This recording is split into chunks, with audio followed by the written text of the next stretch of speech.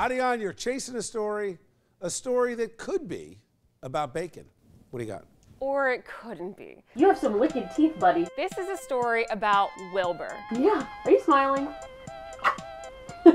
What would life with Wilbur not here be like? Horrible. He's like my child. Right? He is definitely like my child. Him and my dog, we're just one big happy family, the three of us. So it's gonna be hard. It's really gonna be hard. Christie bought him online 5 years ago, and now they live together with Wilbur's brother, Milo, in Staten Island. Just if you're wondering, Milo's a dog, not another pig. Wilbur is he's a great companion. He's like a dog. I mean, anything my dog does, he does. He goes out the doggy door. Wilbur, you have a doggy door. Well, a piggy door. Let's be accurate about it.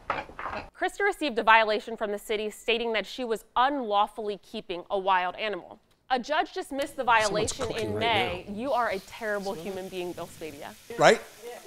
Or am I just smelling pork? Nobody is smelling pork. God, you start talking about, am I the only one? Okay, a judge dismissed the violation back in May when he found out that Wilbur is Christie's emotional support pig. He thinks he's a bird. Wilbur is just there to cuddle with her. He's there to watch TV with her and, of course, play with his brother, Milo. But the Department of Health stepped in and reversed the dismissal. So now Wilbur might not be able to stay with Christie.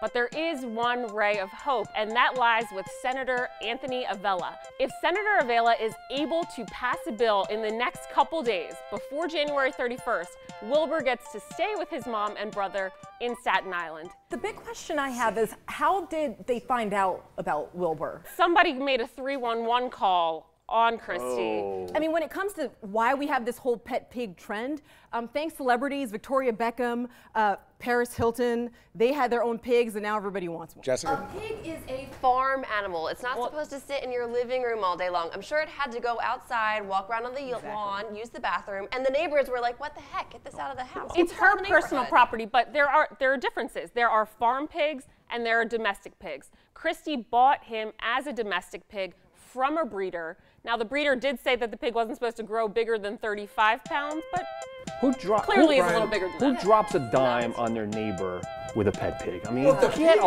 life. Let people live. And smelling and making noise. Brian, do you share my love of bacon? I do. Well, there you go. Thank you.